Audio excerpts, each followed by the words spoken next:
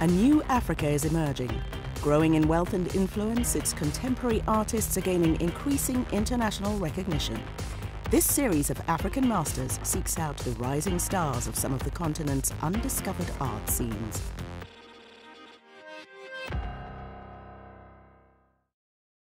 Ethiopia's contemporary art scene enjoyed an early head start. Its capital, Addis Ababa, is home to the continent's oldest art school. Since the end of communist rule in 1991, the city has been at the center of an art renaissance. Desta Hagos graduated here in 1969 and became the first woman in the country to make a lifelong career from her art. And her work has been shown globally. I knew that I would be an artist from the very beginning to end. I know that some people were saying that when I joined the fine art school, they were telling me, it doesn't pay, how can you live with art and so on. But I thought I can live with what I love, whether it pays or not.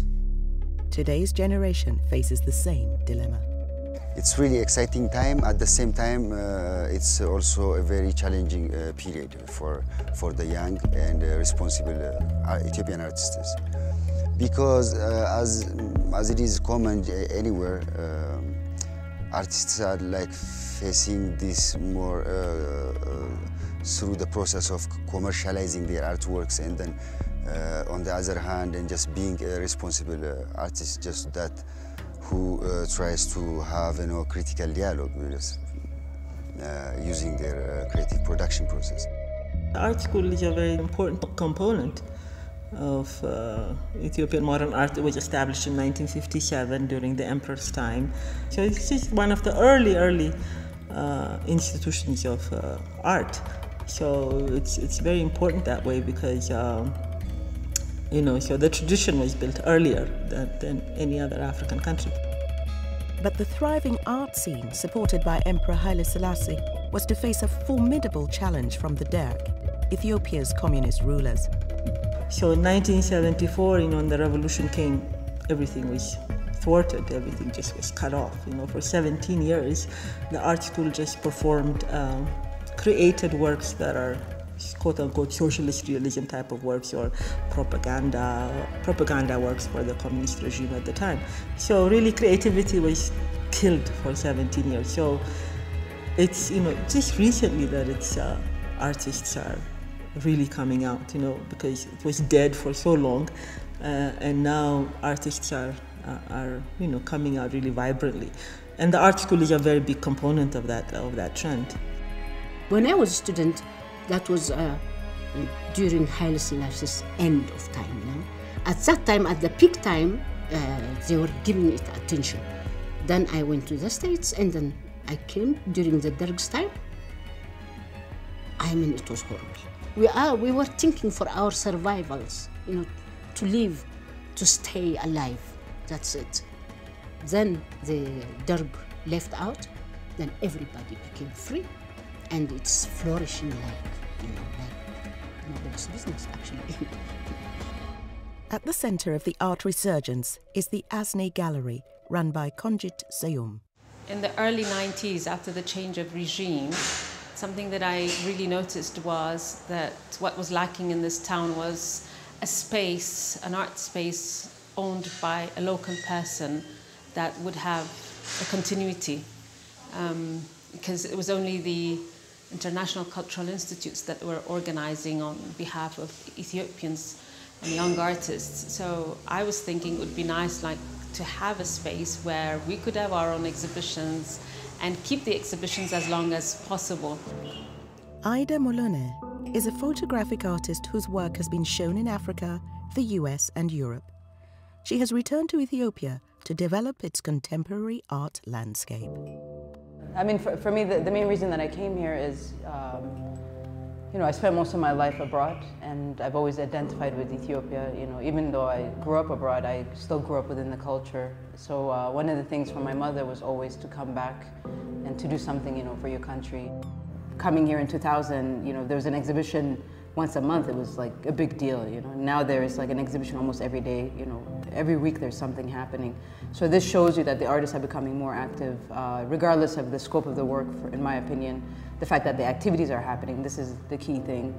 So you have, you know, very commercial art, and then you have, you know, abstract art or contemporary art, however you want to define it.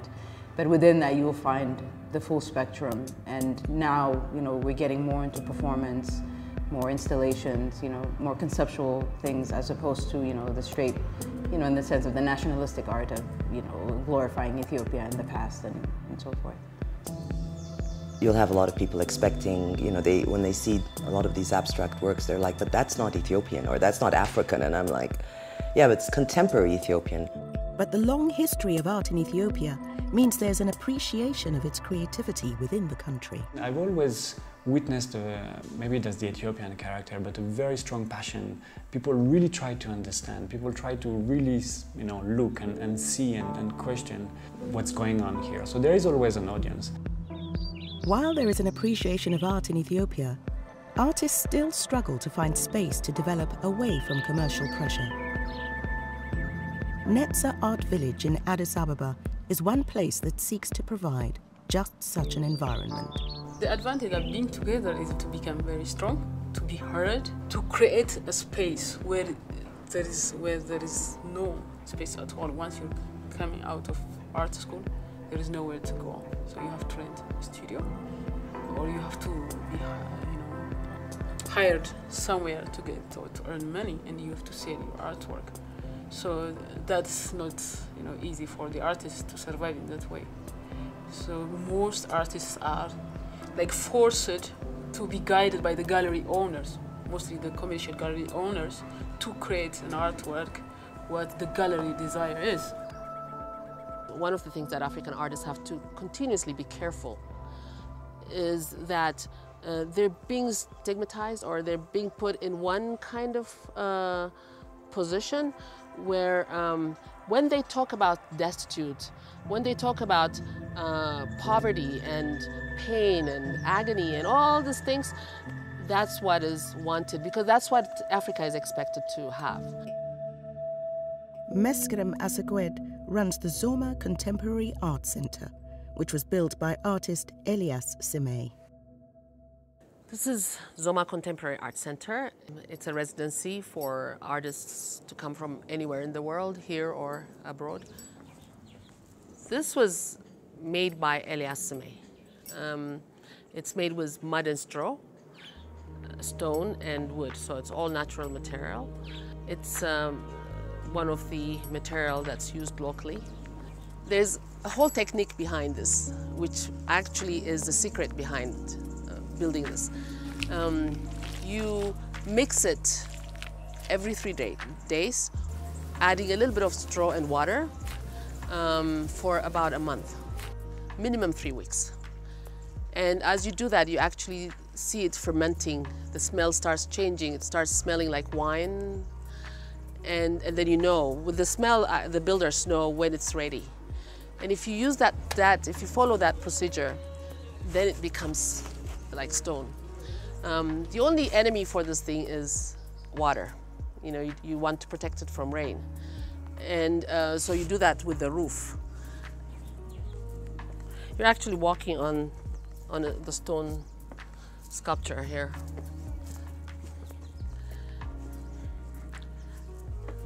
And the art begins with the door.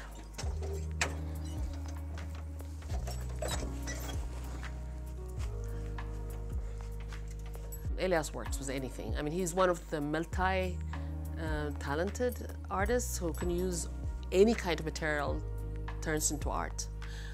He works with wood, he works with mud, he works with plastic, electrical stuff. His upcoming exhibition is all about motherboards and a circuit board. So he works with all kinds of material. The most important thing about Elias's art is that he is not using material because they're found object. The material has to tell the story of what he wants to tell. So it relates to the story. So if he has a composition of something, or if he has an idea, then he goes out and gets the material that would follow that idea. In part 2, Elias Simei reveals his latest works made from circuit boards, and some of Ethiopia's other rising stars demonstrate their process in painting, installations, and woodcuts.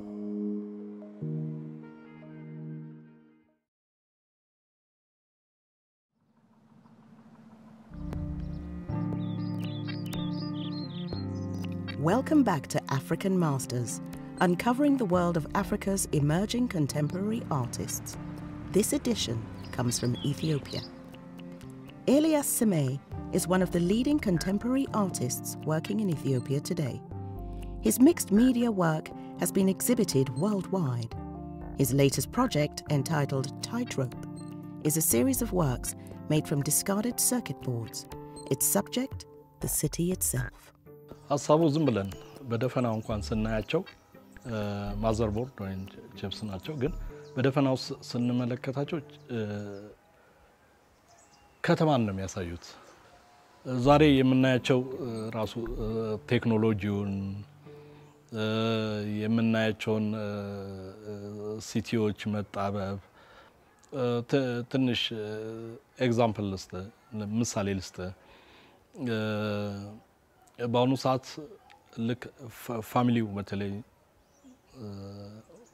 ሁሉም ጋር ይመስለኛል ዓለምን ጠቅላላ በቴክኖሎጂ ድሮ የነበረውን ይሄ ፍቅር መስጠት የፋሚሊ ግንኙነት እንትን መሆን ትንሽ ቴክኖሎጂው ያራራቀው ይመስለኛል ነኝ ምክንያቱም ሁሉም ከአንድ ዕቃ ጋር ነው የሚያወራው ሁሉም ወይ ከኮምፒውተር ጋር ነው ወይ ከስልክ ጋር ነው ከቴክኖሎጂው ጋር ነው ንግግር ያለው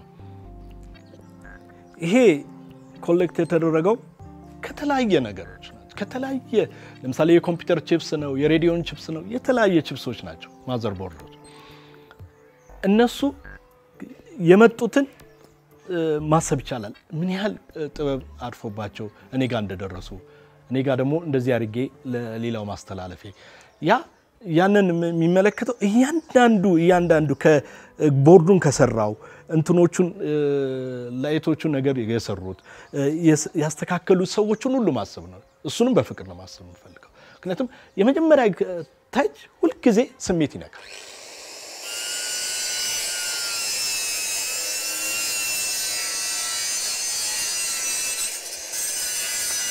እኔ ማስበው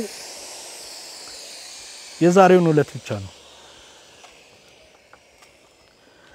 ምክንያቱም ፓወር የሚሰጠኝ የሱን ነው ምክንያቱም ኮሌክት ማድረጋቸው ሌላም ቀን አለ ብዬ ነው እዚህ ሲሰራ ያው ብቻዬን አይደለም ሰዎችም አሉ አብሮኝ የሚያግዙ ሰዎች ግን ይሄ ከባድ ስራ ነው ብዬ ካሰብኩኝ መንፈሴም ስሜቴም ይወርዳል ስለዚህ መስራት አያስፈልገኝም እኔ የምፈልገው ይሄ ነገ እያንዳንዷን ስመለከታት ሌላ ነገሩ ስለሚከተኝ ሌላ ፍቅሩ ስለሚከተኝ የድካሙ ምናምን አይሰማኝም ስሰራ በጣም ሙዚቃ ቢኖር መርጣለሁ traditional music because in አንዳንድ ጊዜ ጭፈራውም ያሰኘኛል እንደውም አሁን ትልቅ ሰው ነው መሰለኝ ጭፈራውም ቆመ እንጂ በፊት በጣም እያስነካውት ነበር እንትን ብለው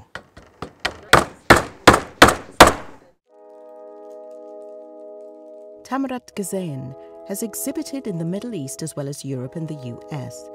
Although contemporary in style, he draws on traditional motifs. Many times my work is like inspired, from motifs of culture and tradition, and rituals and belief and many things. There is in our country, tribal things, many things. So I'm just taking from that and looking a long time and feeling what kind of think it's passed to me like peace or some kinds of to be nervous or what it translates to me. So those all motifs and colors I concentrate in the village, in the ritual places and the religious places, and I experiment again. I take those colors and shapes and I put to my paintings, to my papers, and I just experiment. So I find it that they are just take you to the deep meditation and feeling the culture. Yeah, I find it like that. When I'm just working this my own artworks or paintings or painting with manuscript things, I completely feel the religious one also, but it's completely different. For example, the text that you see in my paintings, it is my words and which is coming out from me. There is a chain, there is in harmony together, but it's a little bit changed because the words and the techniques and the compositions and even the sign which I am using from them, I just take from different tribes. For example, there is which accept Christianity, there is no which is not in the part of that. There is a people which celebrate ritual things and some things. So I take something from that also, from both. So I just mix in my spirit and I bring it out in my own way. So that is my exercise, and which makes me live and understand with the cosmos. Ghazeyan's intricate work is contemporary, but uses Ethiopian culture to firmly identify his place in the world. Wanja Kimani is less sure of her place. She was born into a Kenyan family, raised in the UK, and is now at home in Addis Ababa, where she is often mistaken for an Ethiopian. So this piece is called Self-Portrait, and it's a recent piece that I've just done this year, based on kind of living here and people assuming that I'm Ethiopian, so everyone speaks to me in Amharic, which I'm learning slowly. But there's this thing of people saying that you've got an Ethiopian colour, which I just find very strange because I didn't know there was such a thing as Ethiopian colour. And it's this idea when someone tells you something repeatedly, you start to believe it. It's like a myth that becomes a truth. And that can also be influenced by tradition and culture, and once you're told something is how it is, you kind of grow up believing it, regardless of any questions that you might have. Kimani has exhibited in Africa, Europe, the US and Japan. This is her first solo show in Ethiopia. The piece is called Tell Him You Love Him, and it's about a friend of mine who lost a child.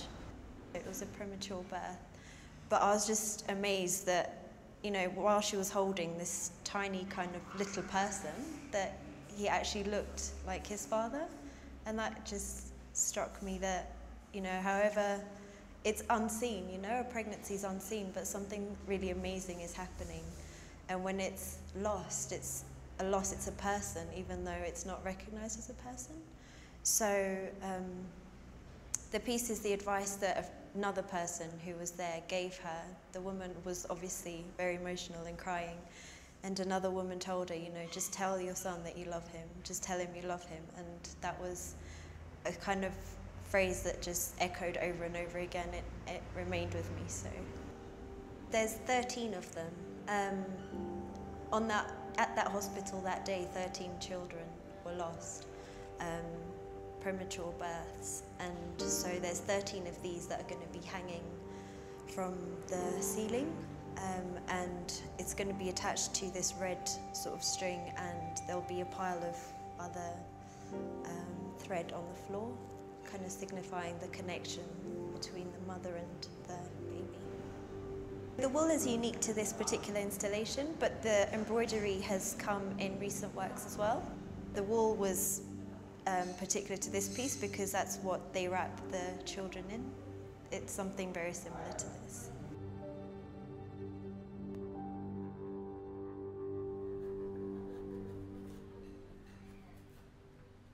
Ephraim Solomon has shown work across Africa and also in Dubai and Croatia. He is currently working in residency at Tanzania's Nafasi Art Space.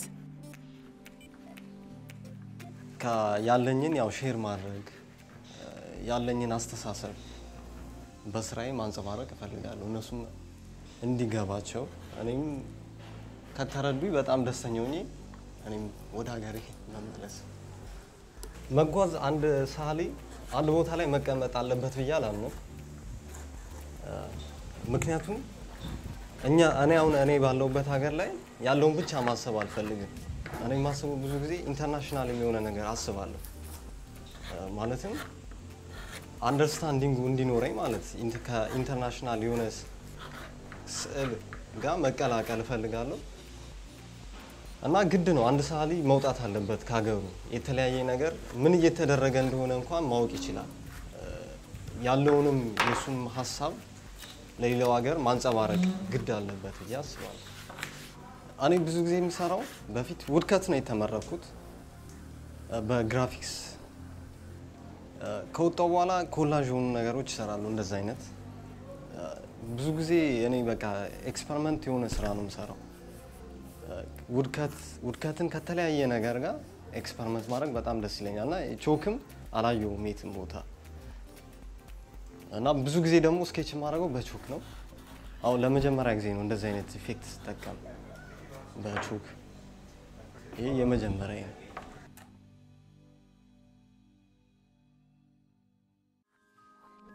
A willingness to push boundaries demonstrates a growing confidence in Ethiopia's contemporary art scene. ከሌላ ሀገር መጥተው የኛን ሀገር አርት ሳይሆን የአፍሪካን አርት እኔም ሳየው እኔ የተለያዩ ኤክስፒሪየንስ አለኝና ሳስተያየው ከነሱ ጋር በጣም ያለው ልዩነት ከፍተኛ ሆኖ ትልቅ የሆነ ፓወርፉል የሆነ ሜሴጅ አለው I have optimism in the possibilities. You know, we have the culture, we have the history, you know, it's a very rich country. The direction that we can go in is quite amazing. You know, we could be, you know, the cultural capital of Africa.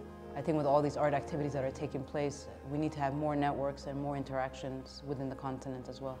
There are lots of exhibitions, and it's not only exhibitions as in the old days, you know, Ethiopian art, you know, with big eyes, and instead people are now saying things. They're daring to say things through their art. And then you have the very young ones who are really aware of what is going on globally, and they're embracing that, and they're trying to find their way. So I'm happy. The most interesting part is we have so many young, good artists now, very enthusiastic. They know what they are doing also. And we have so many exhibitions, we have galleries, we have museums, we have viewers, foreigners and Ethiopians. So it's a good time now for art.